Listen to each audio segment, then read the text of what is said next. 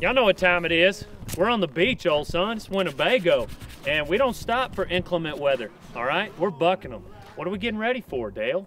Getting ready for the PBR World Finals. My man JB Mauney's coming in, and he's gonna stick it on some of the JBDB bucking bulls, because this is where champions get ready for battle. We've had them all here. Jacobs and Sterling Crawley. Blue Mitchell came in lately. You saw how he started riding after he spurred one down here. Why wouldn't the fellow partner of JBDB bucking bulls want to do it? That's right. We're gonna spur a few today.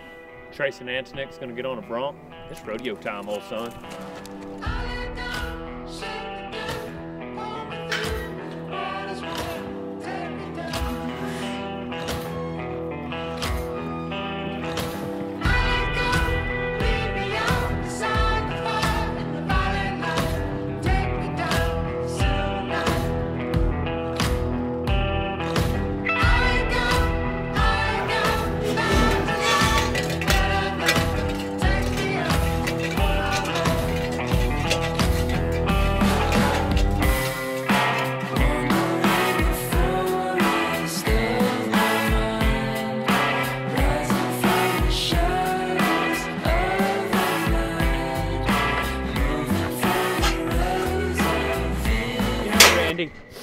I know you were looking for me with that lens right there, so here I am.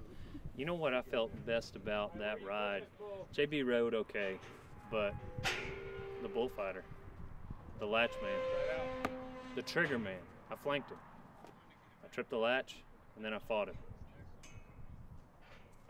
The beaches of Winnebago, what you gotta do is you gotta rise to this level of greatness. Who's calling me? Mom, I don't want to talk to you right now.